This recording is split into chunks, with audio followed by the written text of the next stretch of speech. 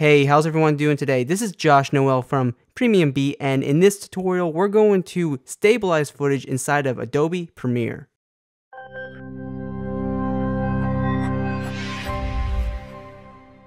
So here we are in Premiere. We already have our clip in the timeline, and I'm going to play the clip real fast and take a look at the noticeable camera shake, mostly at the beginning here. You can see the camera is bouncing up and down a little bit, and this is because we shot it on a shoulder rig, and we kind of did it really fast. And we have a little bit of camera shake that we can fix easily here in post.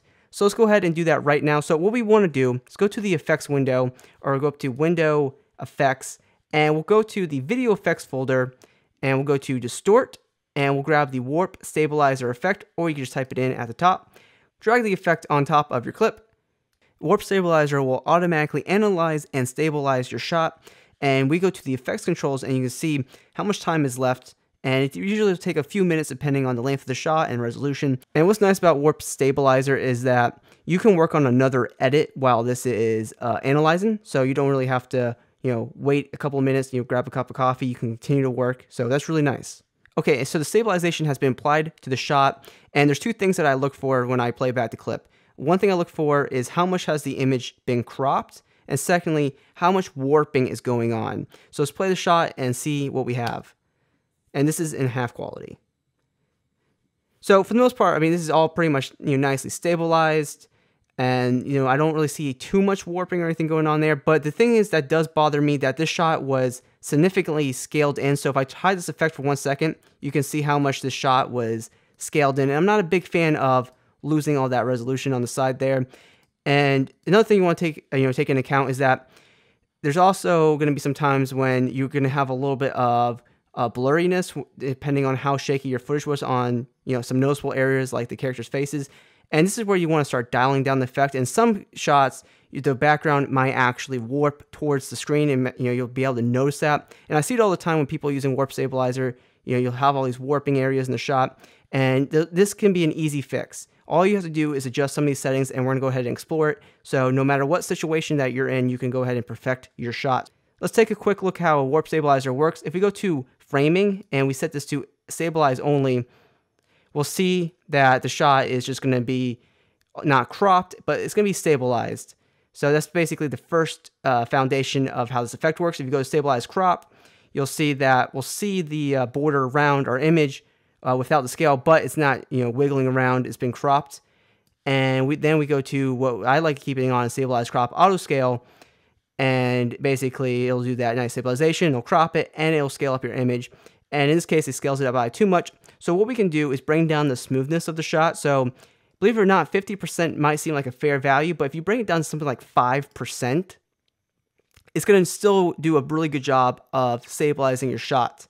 And replaying this clip back at 5%, we can see that there is a little bit of, you can start to see some of that shoulder rig movement, but it's smooth. It's not jarring how it was before, and this effect doesn't draw a lot of attention to itself. We have no warping elements in the background. We have nothing to worry about, focus or any of the blurring going on. It just seems to be a very smooth, very neutral way of going about this without having any issues with the clip, and we bring back some of the crop. Now we can go into the Advanced tab, and we have Crop Less and Smooth More. Now I of course like to adjust this as well, maybe go down to 25%, and playing this back at Crop Less 25%, we'll see that the scale is not as great, and we're able to hold some of that resolution instead of losing everything. So if I go ahead and turn this off real fast, you can see we're not losing as much as before. We're still losing, and just applying this effect, you're going to lose a lot of detail around the edges. It's just what's going to happen. But it's not as bad, and we're having a very neutral effect. Now the blur that I talked about that sometimes you'll get with this effect, all you can do to fix that is under the rolling shutter ripple. It's under automatic reduction. If you want to try your best, you can go ahead and set it to enhanced reduction, but sometimes your settings are just going to have to be lowered down to avoid all that, extra blurriness, and that's just due to your camera shake. This is obviously a shot where we're tracking backwards with our talent. Now, say if we shot this just completely handheld, like we wanted a tripod shot, but we shot this handheld, we might want to set this to no motion, but if you set it to no motion with a shot where it's actually tracking back or dollying, you get obviously this weird effect. So make sure, depending on what you're doing, if you're doing like a handheld shot that's supposed to be static, you can set that to no motion. If, obviously in this case, we want to keep it at smooth motion, or we're going to totally mess up the shot. And for the method, These are just different ways that it can stabilize your shot, either by just positioning or position, scale, rotation, or just by perspective. I just keep this as subspace warp because these other three options, in my opinion, does not give nowhere near the best result as a subspace warp. So I just keep that at subspace warp.